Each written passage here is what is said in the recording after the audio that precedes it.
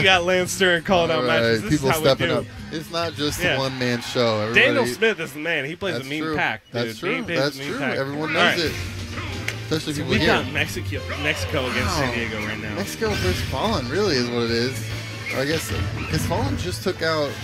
No, Cerritos took out Twerkmaster. I feel like I saw Falln play on these guys earlier. Anyway, it doesn't matter. We got. This is. I mean, I think this was the stronger half of the Mexican team earlier. I mean, I'm curious to see. You know, obviously Falln knows this matchup. He's played it a million times. Really this is literally our weekly grand finals here at Salt Mines. Here is the question, though: does he know the matchup of well enough to be able to counter the custom up B? Truth. Because that's what I see we thrives don't on. normally play customs at our weeklies. And that's what IC thrives on. And this is what it, this is exactly his whole thing. We had one of his boys come up and be like, did Zero see that? Did Zero see? I'm like, I'm sure Zero knows about that. But, I mean, Fallon's got stage control. And IC's really strong, though. Yeah, he really is. His gameplay really thrives off reading air dodges with the up B. And getting banana kills with the up B. Yeah, and something else that'll be interesting to see is whether or not Mexico's Diddy plays very differently than like Ido or like our local Diddies. You know what I mean? And you know what? From what it seems, is the only difference I've noticed is that custom aspect. Yeah. But because Falln is still establishing his dominance. Yeah, he really is. Number 3. Yeah, he's 3. He's not on the rankings for. It's not an accident, right? This happens on purpose. Yeah. And he jumps into the second hit. But that DI, that is the strength of DI right there. Wow. I don't think Fallon's playing any customs, is he? No. I don't know if he's using. He might be using Luma more. Frankly, it all looks the same to me. I don't know the difference. Keep an eye on that Luma. Luma Warp would send Luma all the way across the level immediately, right? It's like... All right, there it is. He's still got the gimp, but that he knows what he's doing. Yeah, exactly. Yeah. You know what? That's like, we take those. Yeah, that's styling. Do we need a call match? Are you good? I can do double mics. She's good. I can do double mics. Mike can Chad can handle all the stuff in his face. Yeah, absolutely. He can get the double fist going. Try me.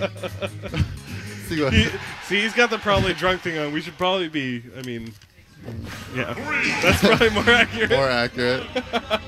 All right. So let's see. Game 2. I mean, we're still moving along pretty fast. All right.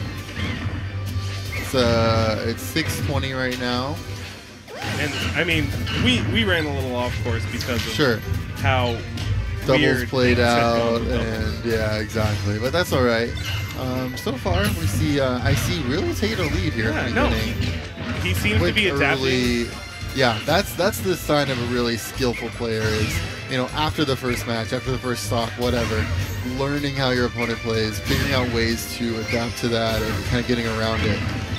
If he sees that his upbeat kills aren't working, maybe he abandons that, goes to a traditional hua, something like that.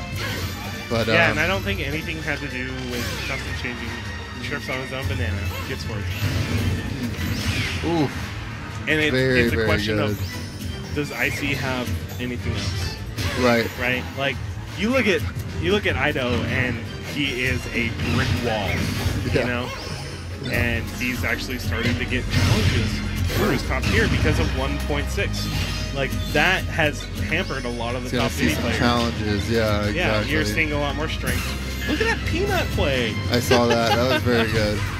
All right, so we're kind of toe and toe, more or less. I mean, Luma's down, so we've got about 16 seconds before Falln can get really and I've said this many times on here, and I'll say it again.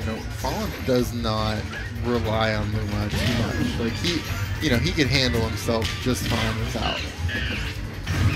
Oh, nice. That kind of player, yeah. Solid aerial use. Look at those weird little rotations right there. All right, let's go. See, he tries for the up B.